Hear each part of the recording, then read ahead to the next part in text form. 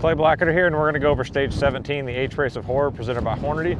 We've got two targets of 510 and 540 yards. The shooting sequence is near, far, near. Then you're going to move, far, near, move, near, far, move, and then you're going to finish with far, near, far. So it's 4 different positions. We're going to hand it off to Austin Orgain and see how he's going to run it. All right, so first thing I want to do on this is I want to look and get oriented with my targets. I want to have a really good visual reference without having to actually see the targets. I know I have a group of cedar trees out here, the big green trees. My first target's off the left side of that. I have a nice 2-track road going up to target 2, so I have a really good visual reference for both of these targets. For me, my dope is only 2/10 difference on these. So in order to save some time and be able to focus more on what the wind is doing and what the sequence is, I'm gonna do a holdover for my 2/10. I'm actually gonna dial my far target on my elevation, and then I dial my near target for my wind. So that puts me holding just under the near target, but I'm not holding any wind. And then I'm holding on with my elevation with a little bit more wind on target 2. And so I have good references on both stadias to hold between the 2 targets.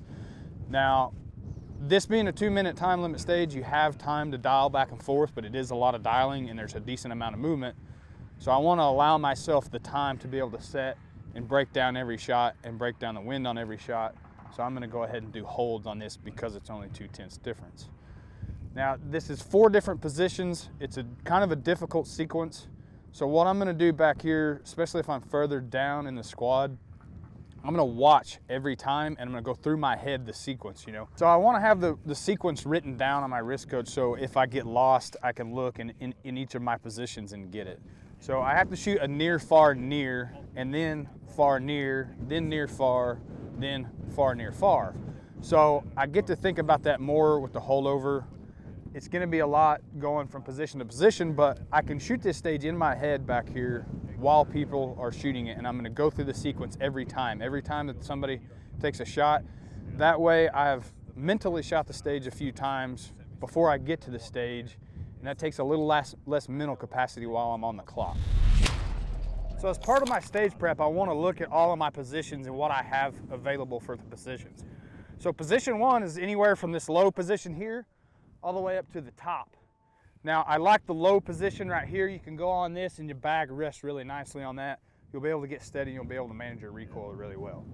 When I come here, you have to shoot 2 positions anywhere in the middle, and they have to be separated by more than a foot. So here I really like this high standing position. I can get really solid in a standing position, quick transitions for that one. When I come over here, the terrain drops off a little bit. So now I'm down in a hole. This is gonna be pretty high. I could probably do it, I'm tall enough. A lot of people are not gonna be tall enough. And I don't wanna put myself in a position where I have to tippy toe. So I'm gonna put my bag low. I'm gonna spread out a little bit, get a good wide base, and I'm gonna go a low standing position here instead of having to try to tiptoe up on this. Same thing on this, it's anywhere, for your last position, it's anywhere from the top to the bottom. This is a nice height for double knee, you know, a kneeling double knee, and you can put your bag right on top here, and it's another really good solid position. So those are all things on pre-stage that I want to have in my head before I go, because I don't want to be lost in trying to think about where I'm going to go while I'm in the stage. I want to know where I'm going before I start the stage. All right, so I want to be very cognizant of my bag placement here. I want my bag open and setting really well on this, so it's building a good foundation for my stock to rest on, okay?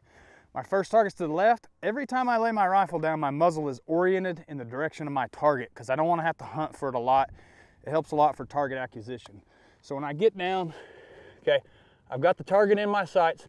I have target 2 dialed in for my elevation. I have target 1 dialed in for my wind. It means I'm holding 2/10 under on target 1 and no wind. So, keeping good pressure, good level scope, sending around 1. Impact. Okay, transitioning to target 2, shifting my body, looking down my muzzle, orienting at the target, okay, on target 2. Now I'm adding my wind to target 2. Impact. Okay, now I gotta go back to the near, watch your bag falling off, orienting it. Remember, holding 2/10 under. I've done this sequence already. Just off the right. So I know I need 2/10 more at least, making my correction here before I ever move. Pick up, move the rifle, move the bag over the top, and now I'm going far. So orienting on target, I already added the 2 extra tenths that I needed.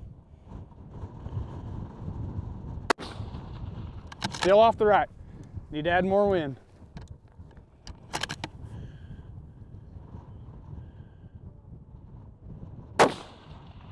Now I'm back on, picking up, moving, remembering my sequences. Now I'm going near far. Have my wind corrected on it.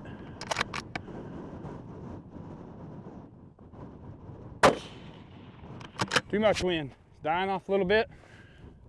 I need to go back to my original hold.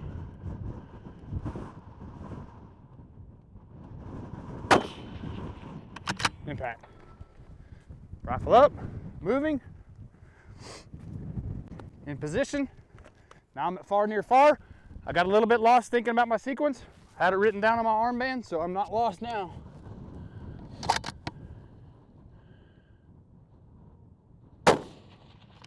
Impact.